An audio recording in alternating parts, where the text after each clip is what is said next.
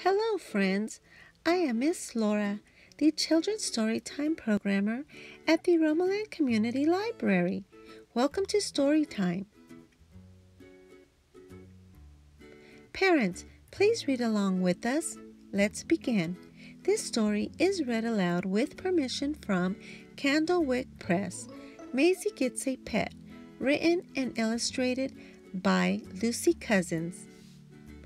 Maisie is visiting her friend Penguin today. Penguin's cat has had 4 kittens. 1, 2, 3, 4. The kittens are very small, explains Penguin, so we need to be very gentle with them. Maisie loves watching them as they jump and play. The little black kitten climbs onto Maisie's lap. When Maisie strokes her, she gives a great big purr. "Would you like to take a kitten home?" Penguin asks. Which kitten should Maisie choose? The bouncy orange kitten is very playful. The gray striped kitten is so brave. The fluffy spotted kitten is very soft. But the little black kitten is Maisie's favorite. Penguin gives Maisie a special carrier for the kitten. They put in newspaper, a blanket, and some toys for the journey. "I'm going to call her Little Black Cat," says Maisie. At first, Little Black Cat is scared of being somewhere new without her mommy.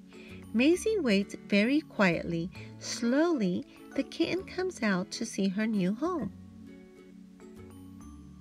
Looking after a pet is lots of work. Maisie feeds Little Black Cat and gives her fresh water every day. She cleans up the litter box and she gets a scratching post for the kitten's claws. Little Black Cat is growing very fast, so she needs lots of sleep. She naps in some very funny places. Where is she now? Maisie plays many games with Little Black Cat. They love to chase things and explore new places together. It's good exercise for Little Black Cat and for Maisie too. Soon it's time for Little Black Cat to visit Dr. Furgood, the vet.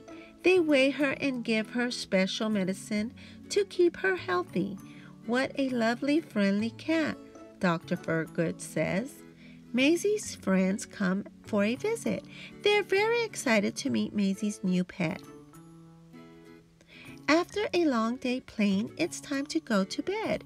Maisie gives Little Black Cat a big kiss and cuddle good night, then settles her down in a cozy basket to sleep. Sweet dreams, Maisie. Sweet dreams, Little Black Cat. The end. This book is available for checkout, as well as these other great reads. Visit our website to locate a local library and for information on operating hours or for details to use the express service. You may also email or call us. Be sure to tell a friend or two about us. Moms, dads, and friends, thank you for joining us. Follow us for future presentations. Bye for now.